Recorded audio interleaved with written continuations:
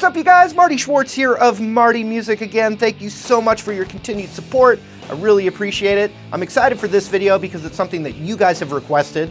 So I'm listening to you and I'm going to tell you now, in my opinion, the first 5 guitar effects pedals that I think you should get. Number 1, an overdrive pedal. Overdrive's going to give you a nice gritty rock sound for lead guitar or chunking some power chords.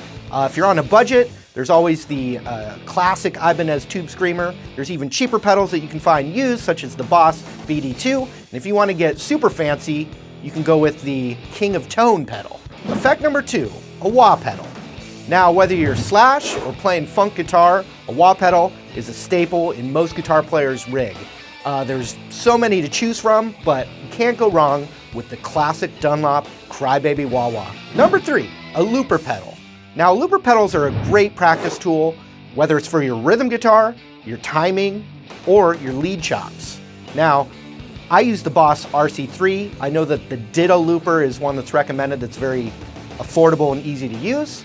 But anyway, a looper pedal is great because what's more fun than playing with yourself? Number 4, a delay pedal, sometimes referred to as an echo pedal. I think of guys like The Edge who have built their whole sound around a delay pedal, or the intro to Welcome to the Jungle with Slash, or Pink Floyd solos, classic solos. They all have delay, and it's a real secret weapon for lead guitar. Pick one out, go to town, melt some faces. Number 5, a multi-effects unit.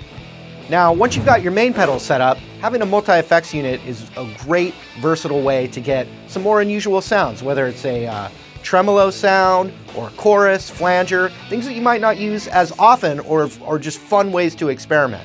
I really like the Line 6 M9 pedal, but Boss, Digitech, Zoom, all make great units, and they're really fun to mess around with. So what are you waiting for? Go rip it up.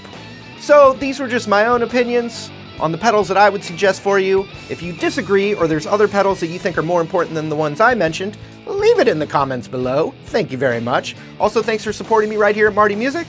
Can't wait to see you guys real soon. Have a good one.